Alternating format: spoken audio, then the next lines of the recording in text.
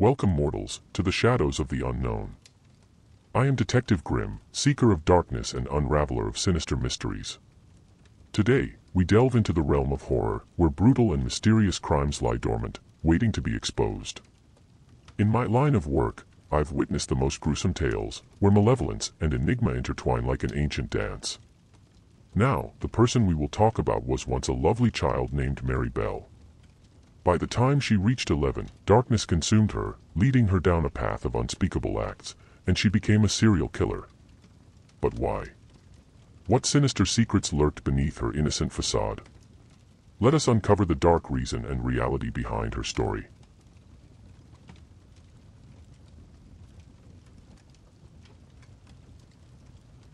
Let's delve into Mary's tumultuous childhood.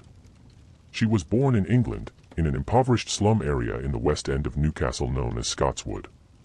Her mother's name was Elizabeth Betty Bell, who was just 17 years old at the time. Betty had gained a notorious reputation as a local prostitute, which often led her to be absent from the family home. She frequently traveled to Glasgow for work, leaving her children in the care of random people or, at times, even alone. Can you imagine the distress of leaving a 3 to 4-year-old child alone at home or, worse, with just anyone? Such neglect and abandonment cast a haunting shadow over Mary. As a young baby, you need affection, love, attention, and a nurturing environment to grow up as a productive, happy, and well-natured child with great mental health. However, Mary received none of these blessings. She was an unwanted and neglected child from the very beginning. According to her aunt, Isa McCricket, within minutes of Mary's birth, her mother resented hospital staff when they attempted to place her daughter in her arms, and she even shouted at them, saying, "Take this thing away from me." During Mary's infancy, she frequently suffered injuries in household accidents while left alone with her mother, leading her family to believe that her mother was either deliberately negligent or intentionally attempting to harm or even kill her daughter. She resorted to horrifying acts to rid herself of Mary. On one occasion, she callously pushed the defenseless child from a first-floor window. By some miracle, Mary survived the fall, though she endured a broken left leg and deep head injuries. Not content with her previous attempts, Mary's mother stooped even lower. She tried to end Mary's life by giving her sleeping pills, hoping her innocent daughter would never wake up. Despite her mother's sinister intentions, Mary once again defied fate and survived, becoming both lucky and unlucky at the same time. In an act of unspeakable heartlessness, her mother even sold Mary to a mentally unstable woman who longed for a child of her own. The sale was driven solely by Mary's mother's desperation for money, showing an utter lack of care for her own daughter's well-being. It was Mary's Aunt Catherine who proved to be the beacon of hope in this dark tale. Braving the challenges, she embarked on a journey across Newcastle to rescue Mary from the clutches of this unstable woman and return her to the familiar walls of her mother's home on White House Road. Determined to put an end to the suffering, Aunt Catherine sought custody of Mary, but her pleas were met with rejection every time. The depth of her mother's depravity knew no bounds, as she shamefully allowed, and at times even encouraged several of her own clients to sexually abuse Mary for extra cash, as when a person loses all sense of morality, they become unrestrained by guilt, fear, or remorse, paving the way for destructive decisions. This toxic environment had a profound snowball effect on Mary's mental health. As she transitioned from an innocent child to a fully grown adult, the once promising baby plant failed to blossom scented flowers. Instead, it was left with nothing but thorns.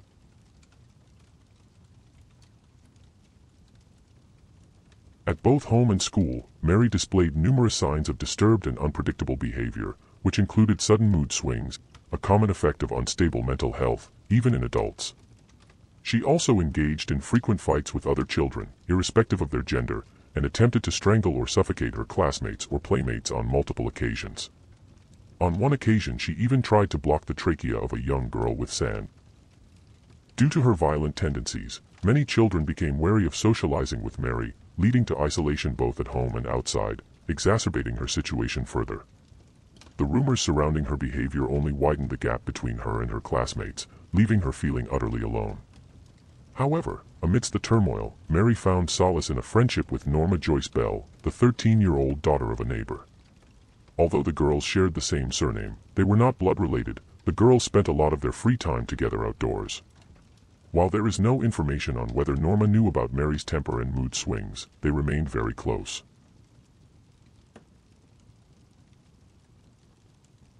On Saturday, May 11, 1968, two police officers on patrol duty discovered a dazed and bleeding 3-year-old boy wandering near St. Margaret's Road in Scotswood. Acting quickly, they rushed the child to the hospital, where it was revealed that he had broken both of his legs and sustained severe lacerations to his head. After regaining consciousness, the child informed the police that he had been playing with Mary Bell and Norma Bell on top of a disused air raid shelter when he was suddenly pushed from the roof to the ground. However, he was unsure which of the girls had actually pushed him. The same evening, the parents of 3 small girls contacted the police to report that both Mary and Norma had attempted to strangle their children as they played in a sandpit. That evening, both Mary and Norma were questioned by the police regarding these incidents. Both girls vehemently denied any wrongdoing in the air raid shelter incident, claiming they had only found the bleeding boy and had offered help and directions for him to seek assistance. When questioned about the attempted strangulation of the 3 young girls, Mary denied any involvement. However, after officers personally visited Norma's house and applied pressure, she finally confessed that Mary had indeed tried to strangle each of the girls. She provided a detailed account of what had transpired. According to Norma, while they were playing in the sandpit, Mary suddenly went to one of the girls whom she had been staring for a long time and said, "What happens if you choke someone, do they die?" Mary then proceeded to place both hands around the girl's throat, causing her to slowly turn purple. Despite Norma's pleas for her to stop, Mary persisted. The same pattern was repeated with another girl named Pauline, who tried to intervene, and also with a third girl named Susan Cornish. The police reported the incidents and Mary's violent behavior to the local authority. However, due to their young age, both girls received only a warning, and no further action was taken. Mary was just 10 years old at the time, and the authorities believed there was little they could do. Unfortunately, this turned out to be a grave mistake, as if appropriate action had been taken or even if they had closely monitored Mary, her next victim might have been spared from the tragic fate of death. On May 25, 1968, in the neighborhood filled with abandoned Victorian houses, 4-year-old Martin Brown was invited to play with Mary Bell and her friend Norma in one of these abandoned houses. Parents didn't actively prevent their children from playing there, but they would often advise them to be cautious and avoid getting hurt. Tragically, it was in this very abandoned house, located at 85 St. Margaret's Road, where Mary Bell strangled the innocent young boy. Martin's lifeless body was later discovered by 3 other children. Despite a nurse's attempts to perform CPR, it was too late. Mary Bell and Norma Bell were present at the scene, watching when the nurse arrived and performed CPR and were quickly asked to leave the house. Later, the 2 girls knocked on the door of Martin's aunt, Rita Finley, and delivered the devastating news, stating, "One of your sister's sons has just had an accident. We think it's Martin, but we can't tell because there's blood all over him." During the investigation at the site, there were no visible signs of violence on Martin's body, except for specks of blood and foam around his mouth. However, a bottle of pills near his body led investigators to consider the possibility of accidental ingestion or the impact from something due to building's poor condition. The following day, Dr. Bernard Knight conducted a post-mortem on Martin Brown's body but found no signs of violence, making it challenging to determine the cause of death. However, he was able to rule out the investigators' theory that the child had died from ingesting tablets. As a result, the case was closed, and Martin's death was ruled an accidental one. Shortly before Martin Brown's funeral, both Mary and Norma visited his mother, June. They asked to see Martin. When June informed them of his death, assuming that they don't know about Martin's death, but Mary chillingly responded, "Oh, I know he's dead, I just want to see him in his coffin." This statement alone reveals that Mary had already crossed the threshold of sanity, and any chance of saving her seemed to have long vanished. A few days later, on Mary's 11th birthday, both she and Norma broke into a nearby nursery located in Woodland Crescent. Inside, they wreaked havoc by peeling tiles off the slate roof, tearing books, upturning desks, and splattering ink and poster paints all around before making their escape. The following day, when the nursery staff arrived and discovered the break-in, they immediately alerted the police. During the investigation, the authorities found 4 separate notes claiming responsibility for Martin Brown's murder. One of these notes stated, "I murder so that I may come back," while the another read, "We did murder Martin Brown, fuck off you bastard." A third note simply read, "Fuck off we murder. Watch out Fanny and faggot." The final note was the most complex when read, "You are mice why because we murdered Martin go Brown you bet look out there are murders about by Fanny and ald faggot you screws." The police didn't take this incident seriously and dismissed it as a tasteless and childish prank. Little did they know how wrong they were, and it wouldn't be long before Mary and Norma targeted their next victim. On the afternoon of July 31, 1968, a 3-year-old boy named Brian Howe was playing in front of his house with his dog when two girls, Mary and Norma, approached him and joined in the play. Brian's parents didn't mind the company of the two girls and went inside their house. Little did they know that this innocent encounter would soon turn into a nightmare. Mary and Norma asked Brian to come with them and play at their place, and he innocently agreed. As the afternoon wore on, Brian's family became increasingly worried when he didn't return home. They immediately contacted the police, who launched a search for the missing child. Despite their efforts and those of a search party, Brian's body was tragically discovered later on. It was found wedged between two large concrete blocks in Tin Lizzie. Unfortunately, information about this location is not available, making it difficult to pinpoint the exact site. Continuing with the incident, the first policeman to arrive at the scene immediately noticed a poorly attempted concealment of the body. Brian's lifeless form was covered with clumps of grass and weeds. The child's lips had turned a haunting purple, and visible bruises and scratches adorned his neck. Strikingly, a pair of broken scissors lay near his feet. The observant officer deduced that Brian had tragically died due to strangulation. The size of the strangulation marks and the lack of strong force indicated that the perpetrator was likely a child. The conclusion was that the killer had used one hand to close Brian's nostrils and the other to grip his throat, causing his death. Moreover, during the examination of Brian's clothing and shoes, gray and maroon fibers were discovered, which did not match anything belonging to Brian or his family. These fibers were carefully preserved as crucial evidence in the case.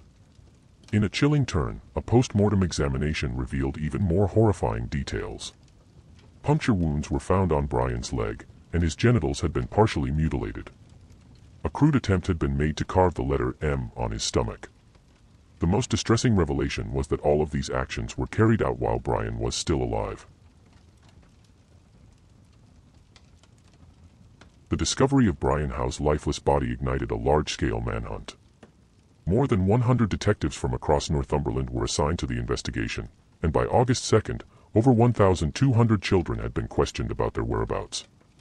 Even Mary and Norma were questioned since they had been seen with Brian before his tragic death. During the interrogation, Norma cooperated while Mary observed from a distance. Both girls mentioned that they had played with Brian but claimed ignorance about what had happened afterward. Although their statements were contradictory and evasive, they insisted that the scissors belonged to Brian. DCI Dobson, one of the officers, delved into Mary's past actions and couldn't shake the feeling that she might be the killer. However, he was only partially certain. The following day, he questioned Mary alone, putting pressure on her. Mary claimed that she had witnessed an 8-year-old local boy hitting Brian, both then rolled around in grass and weeds, and using the scissors to cut a cat's tail, which had its leg bent backward. To his surprise, Mary provided specific details despite previously claiming not to remember. Dobson's suspicion grew stronger when he asked her whose scissors were used, and she pointed to the boy who was later proven to be at Newcastle International Airport with witnesses to support his alibi. Later on, Norma's parents contacted the officer, stating that she wanted to confess. According to Norma, she wasn't present when Mary killed Brian, but Mary later took her to the body. As they stood there, Mary recounted in chilling detail how she had strangled Brian, expressing a disturbing sense of ecstasy as she watched the life slowly leave him, turning him blue. Norma also revealed how Mary had mutilated and carved the letter M on his body using a hidden razor blade, which was later seized as evidence. When the officer emphasized that Norma could also face legal consequences if she didn't speak the whole truth, she finally admitted that she was present during the entire horrifying ordeal. However, she claimed not to be actively involved. When asked why she didn't intervene or stop Mary, Norma chillingly replied, "I was just asked by her not to." After this, the officer confronted Mary, but she denied everything, wearing a sly smile on her face. She confidently retorted, "You're trying to brainwash me. I will get a lawyer to get me out of this. You can't take me to the police, I am underage." Oh, can you believe the genius at work here? Mary knew that the officer couldn't forcefully take her to the police or do anything without her lawyer present. She knows all her rights. I mean, how many of you guys were lawyers at the ripe old age of 11? Most of you were probably dreaming about crushes and navigating the changes of puberty. At the funeral of Brian Howe in the local cemetery, while everyone was gathered for the somber ceremony, Mary was lurking outside the house. As the coffin carrying the child was taken from the house to the cemetery, Officer Dobson was also present, and he later recounted in his report. She stood there, can you believe it, laughing and rubbing her hands together with an eerie delight. I thought to myself, my God, I've got to bring her in. She'll do it again. Soon, both girls found themselves charged with the murder of Brian Howe. Mary's cold response was, that's all right by me, displaying her apparent lack of remorse. On the other hand, Norma broke down in tears and said, I never. I'll pay you back for this. In the aftermath, Mary provided a written statement admitting to being present during the murder but shifting the blame onto Norma. They both also confessed to the vandalism at the Woodland Crescent nursery and writing those ominous handwritten notes. Following their arrest, psychological evaluations were conducted on both girls. The results revealed that Norma had intellectual delays and a submissive nature, displaying emotions easily. In contrast, Mary showed intelligence, but her cunning character and sudden mood swings were apparent. She would occasionally open up to conversations but quickly became sullen, introspective, and defensive. Though not diagnosed with a mental disorder, Mary displayed traits consistent with a psychopathic personality disorder. The trial lasted for 9 days, and Mary was convicted of manslaughter for the deaths of the 2 children. The first victim's case was also reopened by Officer Dobson. During the trial, the judge described Mary Bell as a dangerous individual, emphasizing the very grave risk to other children she posed. It was clear that steps had to be taken to protect the public from her, leading to an indefinite sentence of imprisonment. On the other hand, Norma was found not guilty, and she couldn't contain her joy. While Mary cried in the background, Norma cheered and clapped. At 11 years and 6 months old, Mary Bell became Britain's youngest female killer, a record that still stands to this day.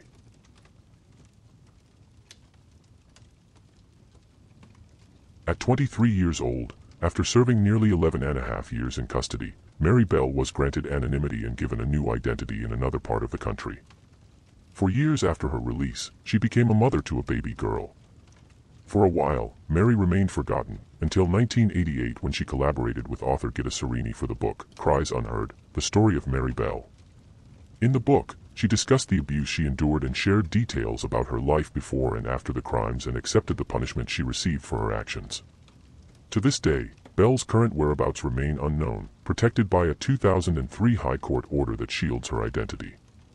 And now, as we reflect on this chilling tale of Mary Bell, a dark and mysterious figure, we're reminded of the shadows that lurk within human minds. May this story serve as a haunting reminder that evil can wear the face of innocence, and the legacy of her crimes still casts a long shadow over the pages of history.